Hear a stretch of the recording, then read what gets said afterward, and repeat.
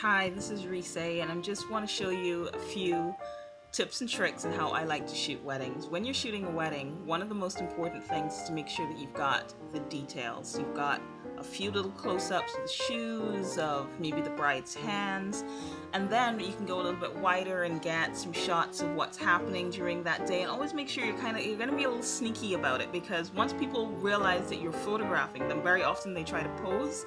So you either tell them at the beginning, okay guys, I really just want everything really nice and relaxed, or you just sneak in there like a sniper and you just get that shot.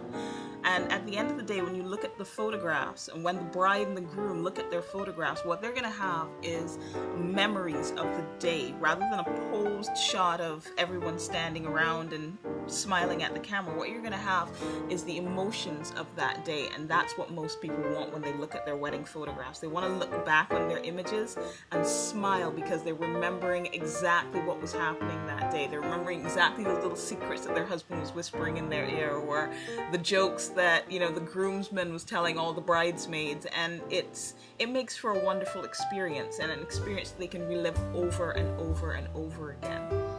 Another thing to remember, there's nothing quite like the first kiss unless it's the second kiss that looks like that.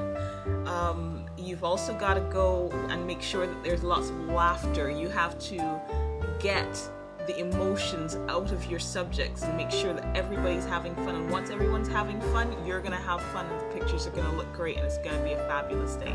I hope you guys have enjoyed looking at this video, and I really, really hope you enjoy having fantastic wedding photo shoots.